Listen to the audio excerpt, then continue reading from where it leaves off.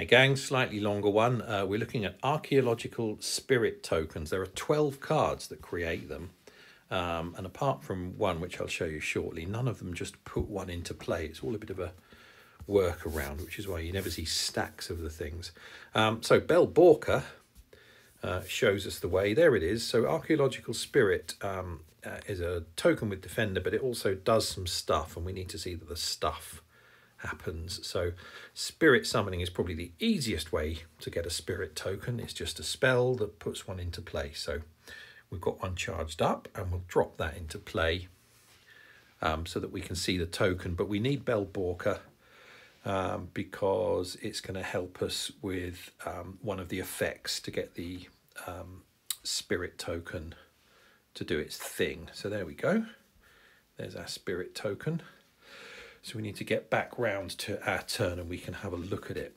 Yeah, the effects to get them into play, they're all things, you know, that involve moving stuff out of graveyards and shuffling stuff around, and it's all a bit messy and complicated and very suboptimal. So you can, you know, if you've never faced a stack of archaeological spirit tokens, that's why.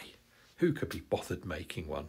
Well, me, as it happens, to show you what they do and what they look like. But there we go.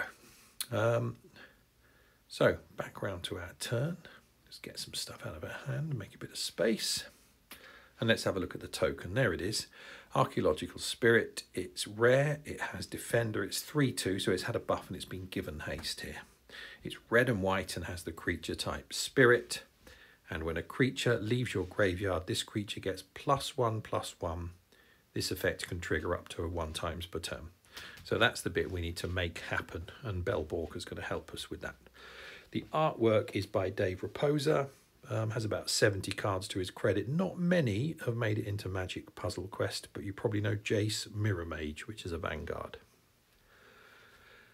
Right, we need to get a creature to leave our graveyard, so I'm going to play Bell Borka there, and the third paragraph of Bell Borka says at the beginning of your turn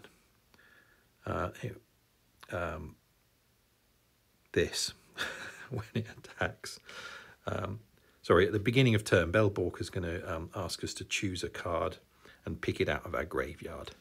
That was Kellen doing that bit, which isn't what we were looking for. So let's get around to the beginning of our turn, and here we go. So we're going to move a card from our graveyard, and you should see our spirit token. Very briefly, you'll notice it gets +1/+1. So we'll pick the Golden Wish. Yeah, we'll pick the Golden Wish because that's the best card there. One of the best cards in Standard right now, actually. Not that this is a Standard game, but you know, it is. And we'll see it gets, I've slowed this right down. There we go, +1/+1, because a spirit came and reinforced it almost immediately. There we go. So, archaeological spirit does what it says, and that's what it looks like.